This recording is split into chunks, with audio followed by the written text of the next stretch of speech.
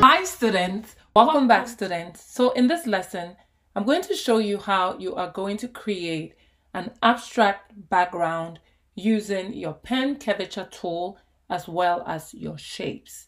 So the first thing we need to establish is our background. So you want to go ahead and go under your adjustment, and we are going to click on our gradient.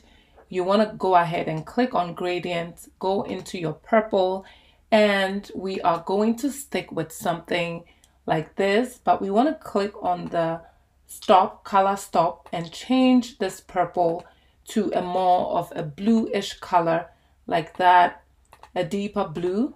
And I'm going to go ahead to basically click OK. Now we want to take our blue and hold down options, click on it once, it creates another copy, and we are going to set it somewhere here, and I'm going to go ahead to click OK. Now we want to change the angle of this. We want to go ahead and increase our scale, so we basically end up with something like this. So I'm going to go ahead to click OK. Now the first thing that we want to do is to create one single shape that we are going to duplicate and just play with it. So I'm going to go ahead and click on my pen, and I'm going to choose the curvature pen tool, which is the third one, and I'm going to make up a shape. So you can make up the same shape if you want, or you can create your own unique shape. And I'm going to go ahead to basically move this out so we have something like that. So with our shape all set up, you want to make sure that you go to your menu above, make sure that you don't have path but you have shape turned on. Now we want to go ahead and add a gradient effect to this shape. So click on your fill, choose the gradient. Now we can go ahead and choose something like a two-tone in the purple and the blue, and notice that I'm using that a lot. So let's say we have these two tones. We can click even on the color and maybe choose something more deeper or more brighter if we want.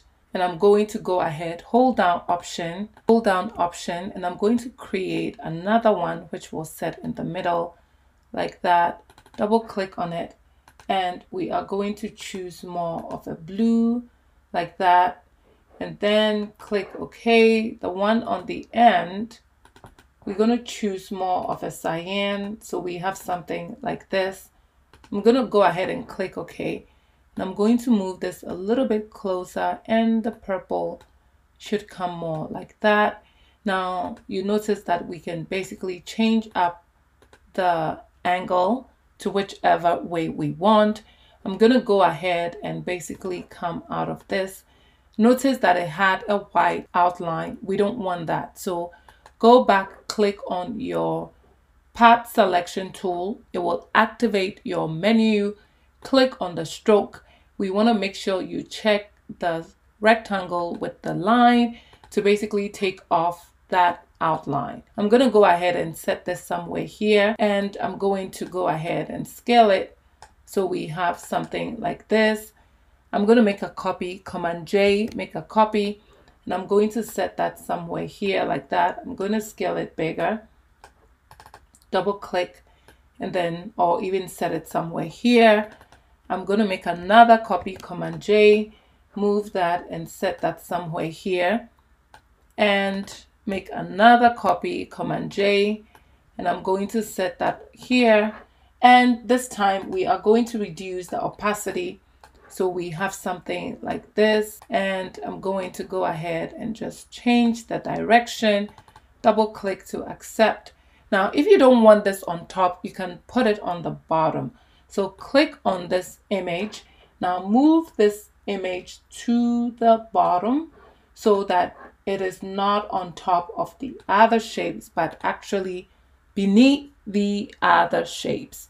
So I'm going to make another copy, Command J, and I'm going to set another one here, and this one I'm just going to reduce it and make it very small like that, and double click to accept. So these are the shapes that we have so far. I want to go ahead and create linear lines of this shape that we are going to use.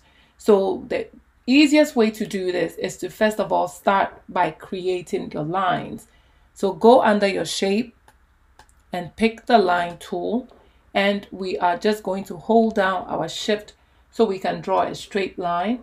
And we are going to make sure that we change the stroke thickness to, let's say, about a 3. So if we select, we can see that it's there, but it's not too much. Now in our layers panel, we're going to move this layer to the very top. And now we want to make duplicates of this layer. So Command J, make a copy. I'm going to go ahead and zoom in. I'm going to select and set that right there. And I'm going to hold down Shift, select both layers. Command J, make a copy. And we are going to move both layers out. I'm going to select all 4. Command J, make a copy. And with my move tool, we are going to move all of the 3 out. Go ahead and merge all of these layers. So click on the top line, hold down Shift, click on the last line, right click, and we are going to convert this into an object. Now we are going to make duplicates of this. Command J, and we are basically going to move these. So we are just creating multiples of these that we are going to use.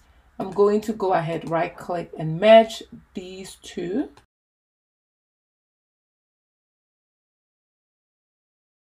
And I'm going to go ahead and move that and set that on the bottom. We're going to move this up so it aligns. Zoom out. And lastly, select both, right click, and basically convert it into a shape. So now that we have this line design, we are going to use it to create our shape. So I'm going to make a copy, Command J. I'm going to turn one of this off. Now I'm going to grab the shape. I'm going to make a copy, Command J. I'm going to set that here and rotate and scale it down so it fits inside my shape, inside the line. So I have something like this, and I'm going to do it like that. Okay, so with this in place, what I'm going to do is that I'm going to go ahead and make a selection of the shape. So you want to hold down your options, click on the thumbnail to make a selection. Now go to the layer and add a layer mask. So when you add a layer mask, basically it chops off everything around it and basically hides it. So if you right click, you notice you cannot apply the layer mask. So we are going to right click on our layer and convert it one more time to a smart object that we have. We can set it anywhere we want. I'm going to go ahead and delete this, and I'm going to go ahead and move the other shape and set it somewhere here. I'm going to go ahead and rotate it like that, make it smaller and set that somewhere here. And I'm going to go ahead and make a copy. So click on this, Command J, make a copy. Now we need to turn off the bottom. We need to lock it, and I need to click on this and Command T to activate it. And I'm going to move it and set that somewhere here. So we have something like this. So it's just overlapping items. Now we can even reduce the opacity of this one so it's not too much. So we have it, but it's still very minimal. And I'm going to go ahead and click on this one. We're going to make one more copy, Command J, and Control T to activate the move. If you're having difficulties in moving your image or your lines, that's what you have to do. You have to activate your transform, which allows it to move easily. I'm going to set this right there. So with all of this in place, we want to go ahead and also add something else that will make our background pop. So I'm going to add a shadow. So I'm going to click on my image, I'm going to go ahead and unlock all of my images, click on this shape, double click on it. It brings up the layer style. We're going to add a drop shadow, click on the drop shadow, and then basically reduce it so it's not too much. And I'm going to take the opacity back a little so it's a lighter shadow. Now we want to go ahead and also add an inner glow. So click on your inner glow. If it's not white, set that to white, and you can basically increase your, you can basically go ahead and increase your opacity so you can see the glow effect. If it's too much, you can basically take it back. And we are going to go ahead to click OK. So now you see that it's beginning to create almost like a form with depth. So we want to apply the same effect to the other shape. So we are going to click on this shape and we'll basically copy the effect on that to the other shape. So right click, copy layer style. Now we can go and click on any of the shapes that we want to paste it on, and basically it will apply to it. Now we don't have to do it for all of the shape. I can click on this shape, right click, and basically paste this same effect so we have something like this, but you don't always have to. So I'm gonna just go back so we have something very basic over there. So with this set, now we want to go ahead and add in a little bit more shapes to basically create a nice effect. Pick up my shape. I'm going to pick the rectangle, and I'm going to go ahead and draw just a line, a rectangle like this. And I'm going to go under my property and we'll change the pixel to 10. So it's a little bit thicker. We'll make it 15. I'm going to click OK. And we are going to scale it and basically scale it a little bit more and set that right there. So with this in place, we can even go ahead and move this so it's centered in the middle. Now we want to go ahead and add in some shapes. So I'm going to go back to my shape and I'm going to choose the rectangle, and I'm just going to go ahead, holding down my shift. I'm going to draw that. I'm going to zoom in so we can see, and I'm going to come out of it so you can see how it looks like. Now we're going to make a copy, Command J, and I'm just going to move that down. Now sometimes it won't be easy to move it because you have so many different layers. Command J, so you might have to use your down arrow.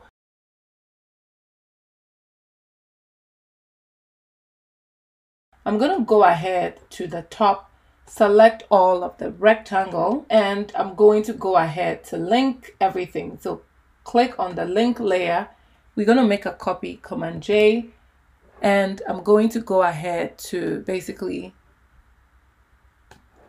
I need to lock this first. So lock some of your background so your shapes don't move with that. So I'm gonna go ahead and move this and set this somewhere here, set this somewhere here like that. I can select all of my shape, right click, and maybe just convert this one into Smart Object so we have one file. Command J, make a copy, and we are going to move that and maybe make that smaller. Enter like that. And we are going to go back and click on this, make a copy, Command J. And we are going to go ahead and set that somewhere here. So we have something like this. Now we can even go a step further and add in some other ellipse shape. So click on your ellipse and hold down Shift, make a circle, make sure your stroke effect maybe is at a 5. Now we can make a smaller circle here. Now this one, we can fill this in with a solid color and maybe come back here, create a circle, make sure we take out the in and just have the outside, and maybe another one here and maybe another one here. So you can basically create some random shapes and it will make your design very pleasing and nice. So with all of this in place, we can basically go ahead and add in the word abstract background. So let's click on our type tool, and I'm going to go ahead to type in abstract. So with this all set, I'm going to move this in the middle, double click on this, change the style to bold, and go in your property and basically increase the font. Now we want to highlight the bottom and we want to decrease the font like that. Now we want to select both, go under your A over A so we can close the gaps a little. Now pick your move tool and we can basically scale this up a little, abstract, reduce it, center it like that. Now we can go ahead and even add another shape if we want. So I'm going to go back to my shapes. I'm going to pick a line and I'm just going to do this line like that. Go under my stroke and we are going to increase our stroke to about a 5. Click OK. And I'm going to zoom into that. We are going to click on that shape, add a layer mask. Now with my brush, I'm going to flip my foreground to black and I'm going to go ahead and basically create this sort of line effect. Now I'm going to go ahead and pick this line, make a copy, Command J, and I'm going to move that and set that somewhere here. I'm going to zoom out, make another copy, Command J. I'm going to move that and set that somewhere here. Command J, make another one, set that right there. Command J, make another one, and maybe set that right there. So we have something like this. So the creativity is endless. You can do anything that you want. I'm going to go ahead and add just a little shape. So students, this brings us to the end of this fun abstract background. I hope you enjoyed this. So I would like you to recreate your version of this. It doesn't have to be the exact same one, but whatever you're able to come up with, you can share with us in the discussion board. Just post your assignment and I can take a look at it and also give you some feedback. So with this said, we are going to move on to the next lesson. So come along with me.